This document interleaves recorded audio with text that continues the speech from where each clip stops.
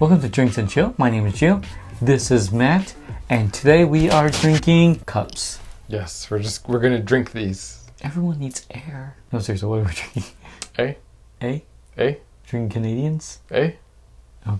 This is gonna be part of our 2022 whiskey challenge. Okay. We're doing the Whiskey Dictionary's 2022 whiskey challenge. We're supposed to try 10 different whiskeys, but we decided we're gonna try 10 different whiskeys from 10 different countries. So this time we're trying a whiskey from Canada, Canada. This is actually a very nice box. It has a picture of 2 barrels here, a couple of descriptions here, which is very nice. So this is Alberta Premium.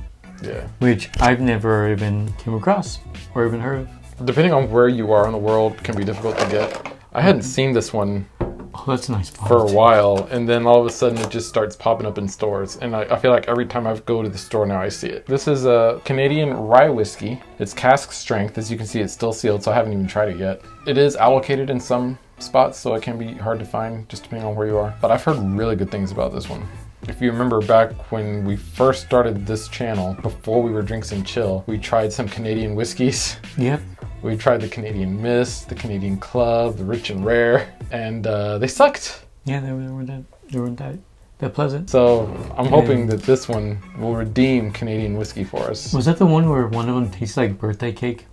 No, that was rum. We'll put a link to that video in the description. That's one of our old videos. That was the first tasting video that we ever did, actually. Yeah. It was that spiced rum video. Don't look at that video. No, look at that video. That was a fun video. It was before we were in this room, and we were using like a lower quality camera. Yeah. So, right. $65 bottle of whiskey, and it's a screw cap.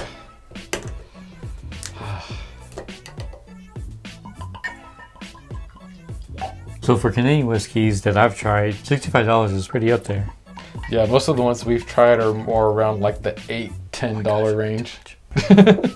Except Crown Royal, which is around the $20 range. Yeah. I mean, as far as... But they put a lot of effort in the box, in the actual bottle itself. There's like... It's a nice bottle. Squares and diamonds on it. It's 63.7% alcohol by volume. Cheers. Okay, hold on. I'm trying to get past the sharpness here. Yeah, it's really sharp on the smell. But I like what I'm getting though, like flavor or scent wise. Oh, you got scent out of it? Okay, let me keep trying. Hold on. I'm gonna do the Garrison Brothers thing where I inhaled from my mouth. Very perfumey. I'm getting that fresh cut grass thing again. I feel like I get that a lot with rice. So I'm getting a lot. I don't know what smelling the water will do. But... Is that what you... Okay. While he's smelling water. I'm trying to get past the sharpness. And pretty difficult to do on this one. But I am getting that perfumey floral. Okay, so it seems to die down a little bit, the sharpness. Cherry. Are you getting cherry? I'm getting cherry. I want to say something else, but that's just because I read it. And I don't want to say it because I read it. Well, go ahead and say it. I mean, if you're getting it, say it. Chocolate. Really? Yeah. Yeah, chocolate. That's the first time you would have said chocolate and it would have worked. But after the sharpness dies down, and it seems like it has, you're getting a lot of flavor from it. Yeah, the smell is very pleasant once you get past that initial like alcoholness. I think this is one of the ones with water. I think it'll do very well. But we'll try it before water. Once I get past the alcohol, I really like the smell. Yeah, I do too. Honestly, this is almost great.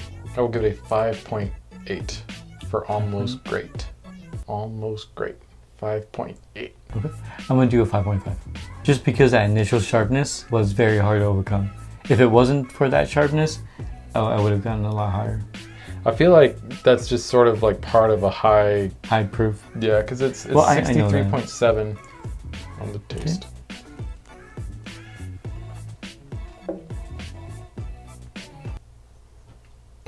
All right, it's super sharp. Yeah. And it's super light. Very, very light. And this is after doing a whole like 7 seconds just resting on your tongue type thing. And you still get that sharpness. That floralness is still there on the taste. It might take me a minute to get past that sharpness on the taste too. Wow, this really scorched my tongue. Okay, Canada. Yeah, I thought Canada was supposed to be nice. Right? I know there's flavor in there. Yeah, there definitely is. because I'm getting some vanilla in there, which is actually very good vanilla. I'm getting a little hint of the chocolate on the flavor. A little hint of oak. Not nearly as much as like a bourbon, but that may just be because it was I mean, I'm sure this was aged in Canada, Alberta. They can probably get away with aging their whiskeys a lot longer and not having as much of an oak impact. So, oh, because of the coolness up there. What I'm smelling, I'm tasting, which is very rare. Yeah, for me, anyways, of what we tried. That's very true. It's like the vanilla and the chocolate coming together. Yeah, I actually really like the flavor once you get past that alcohol. Here, you want some water? Pour just a little bit in mine because I'm almost down to the bottom. Nice.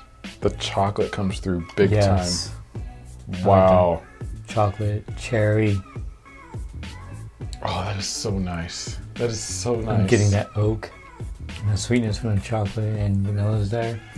The sharpness is still there, but that sharpness is kind of muted. Yeah. A lot. And that's just with one drop.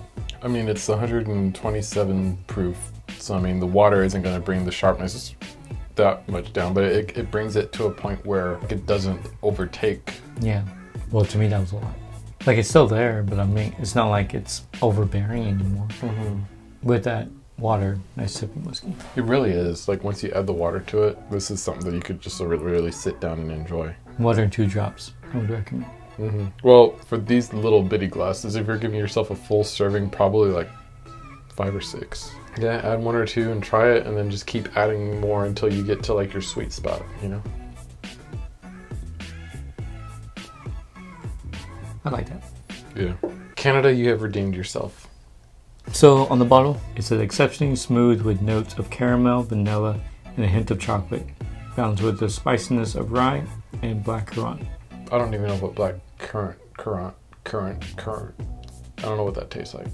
I don't know either. I think the spiciness was there. I think that's that fresh cut grass thing I get whenever, I feel like I get that whenever I try a rye. I don't know about caramel. I mean, I'm sure it's there in some. See, I got the vanilla and I got the chocolate. This is a hint of chocolate, but I feel like it's a lot more than hint. Well, that's what I got. I got a hint of chocolate, but then when I added the water is when I got a lot more than a hint. After I added the water, chocolate almost became like the dominant note. I got cherry as opposed to caramel.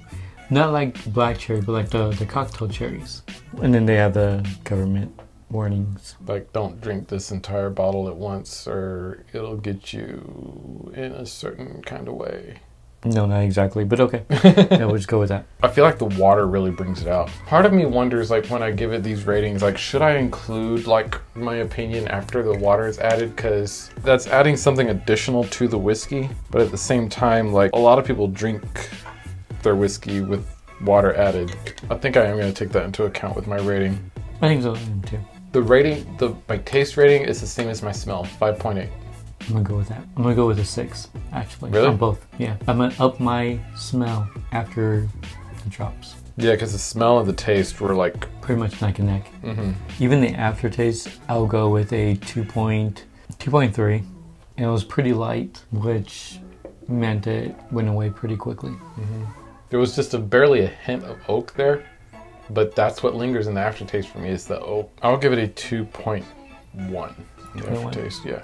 The box and the bottle are both very nice. I do like the logo itself, and then kind of like the gold font. Yeah. I don't know about the label though. Like, it's just, it almost looks like kind of like one of those generic like labels that you like print out to put like on a label maker type thing. The logo is very nice. Yeah. They did a lot with the box. It's embossed, so it's not like it's just like a pasted there, and they did with the barrel. Also with this side, it's also on this side too, so you can see it both sides. A little bit of a detail here. We use only the finest locally grown rye grains from Canada's heartland to produce the unique taste of Alberta Premium in the cask strength for this very special release. Glacier-born water, that's cool. The bottle itself is so nice and the box is so nice. I feel like the label is the only thing that keeps me from giving it a 3. So I'm gonna give it a 2.5.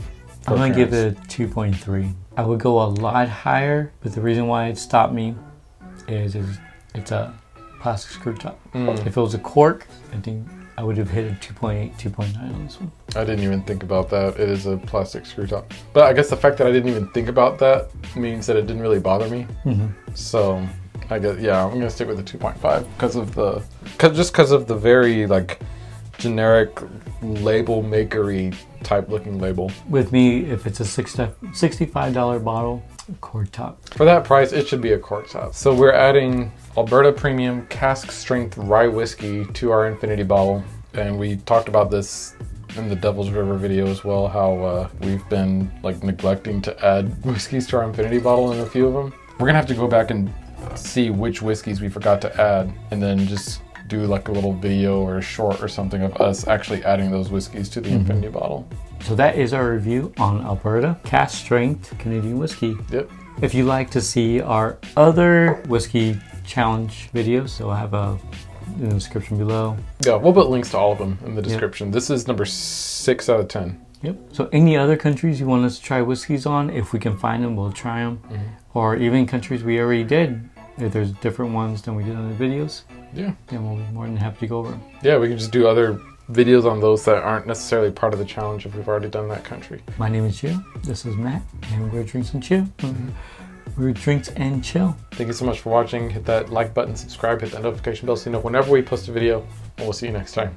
Cheers.